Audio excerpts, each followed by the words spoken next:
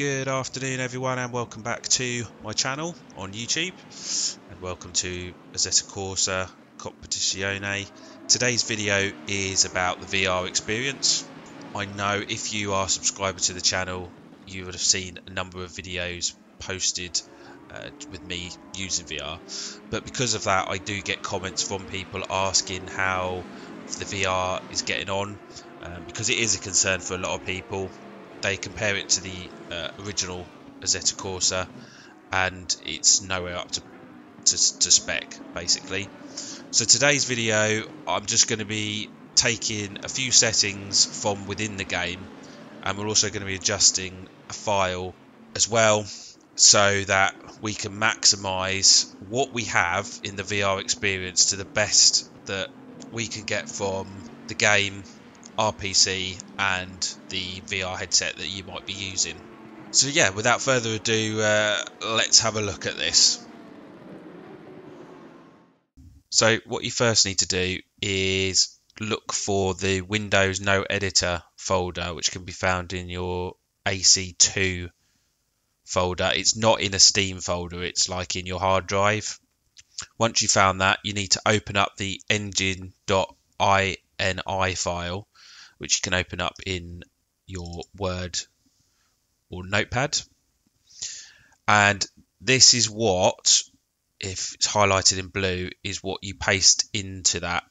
I've left it in the description below if you want to put that in.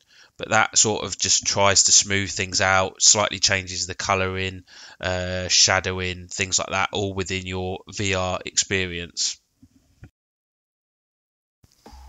If we move on to the settings which are in the game itself, what we're looking at is, realistically, I appreciate that everyone's got different computers, different CPUs, different GPUs, and yeah, it's quite a difficult one really to judge, just simply because everyone's just got a different setup.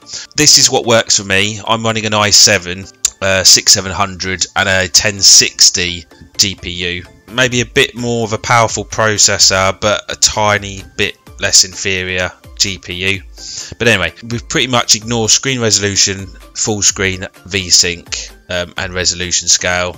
Those don't mean anything. View distance, that's basically looking at things like the trees in the distance on the track. If you select that to be low, those trees are not going to be there, or the details not going to be there. So again, it's entirely up to you. I've put that as mid. Shadows is a massive FPS killer. It can really affect how smooth and how many frames per second you're getting. Shadows are basically things like around the car and on the track and within the cockpit. Because it's such a drain on the FPS, I've got that as low. Anti-aliasing and the anti-aliasing type we can ignore. The effects are things like rain, so if you do have rain on, if you select things like low, then the quality of the rain and what appears is not as high quality. So things like that, again in VR, doesn't really make a difference. Post-processing, again, if you are in the menu and you scroll from low to high, you'll see the colours and the textures a bit of like things like inside the cockpit change. For me, it actually makes the car a bit brighter inside, so I've got that down to low. Again, we're sort of, what I'm saying so far is all of these have a effect on the FPS at some way, shape or form. And if you want smooth VR, then you need to really have those quite low. Sharpness kind of says it all really. It's regarding, you know, what you can see, things like the cockpit, you know, the sharpness of that. Foliage, again, does it really matter that the grass is not cut like Wimbledon? Not really. So again we set that at low. Textures, that's sort of like the car. So if you're driving past a car, do you want the sponsorship to be high quality, or do you want it to be quite low quality so it's a bit blurry? Again, it's nice to have, but do you really need it? Again, it's a massive FPS killer, but I've got that at mid. Then pretty much ignore frame rate. Mirror view distance, that's how far the cars disappear from you when you look in the mirror. It doesn't really bother me, to be honest, so I've got that as quite short. Then mirror quality again doesn't bother me, so I'll have that low, and then we just ignore pretty much the rest of it. And that's how I've got it set up for VR, which runs pretty smooth. So let's have a look at the results of a hot lap and of a race with multiple AI in it.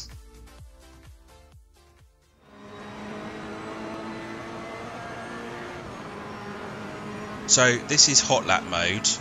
It's just you and the track, nothing else, and with that it just allows you to be able to push the settings just a little bit more because you don't have the AI around you. With that AI around you, it absolutely canes your system. Running VR at the same time as a lot of AI canes the system, but in hot lap mode you can have a really nice clear picture, and to be honest, it's not bad at all. It's really decent. It runs smooth. It's good. However, obviously, when you're running by yourself, it can get incredibly boring, lap after lap after lap after lap. However, as you can see, actually, from what you know, VR mode, it's pretty decent. Maybe just you could tweak maybe the shadows, maybe the textures, something like that, so that the interior of the car looks a bit better. But what you're looking at now on screen is the settings that I've shown you previously.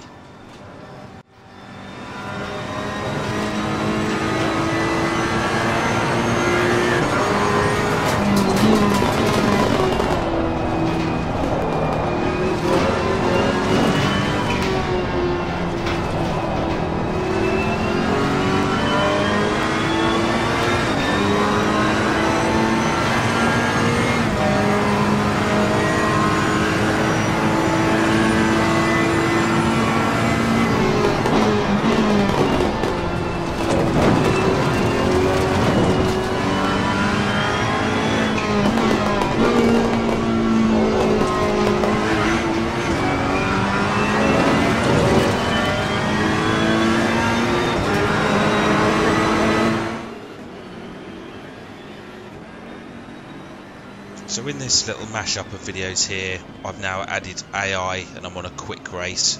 AI, as I've said, absolutely canes your system. You can run it without VR and it'll be fine. As soon as you've got VR on, just the amount of processing power it takes to run AI VR on your computer, you need something big. I was running an i3 processor and a 7100 approximately a week ago, and it was near impossible to have any form of AI on the grid. I put 8 cars on there and it was unplayable, totally unplayable. Having had a recent upgrade to an i7 6700, I've been able to put at least 10 cars on the grid. I still believe at this moment in time that this video is going out, to run a full grid with a average PC in VR is near impossible. Unfortunately, part of me thinks that we're never ever going to see a full grid in VR mode unless you have the most ludicrous expensive PC. Because the more cars you run, the greater your PC needs to be in order to have that sizable grid in the game. At the time of talking about this, we are on release 5. Release 6 is due out shortly. People still state that the VR is unplayable. I'm of the opinion that it is playable, but it's not like other games where other games just run smoother. It looks a lot better. You don't have to reduce the settings down to the bare minimum just to get it to run. So there's still some work to be done. QNOS has still got work to do, and hopefully I'll be able to do a video shortly when the full game is out and VR is playable without any problems.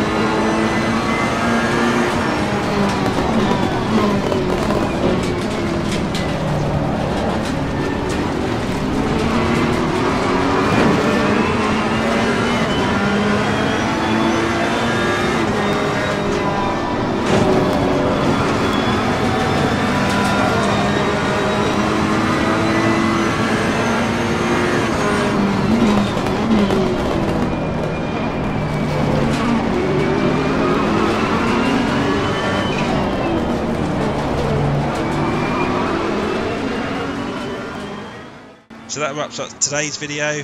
I hope it's been of some use to you in regards to VR and the settings that I use. As I say, I get quite a few people asking about how it's all getting on and what you can do to improve it, so I hope it has been useful. In the meantime, a thumbs up would be handy. Click on the subscription button to subscribe to my channel for more, and I will catch up with you all again soon. Until then, see you soon.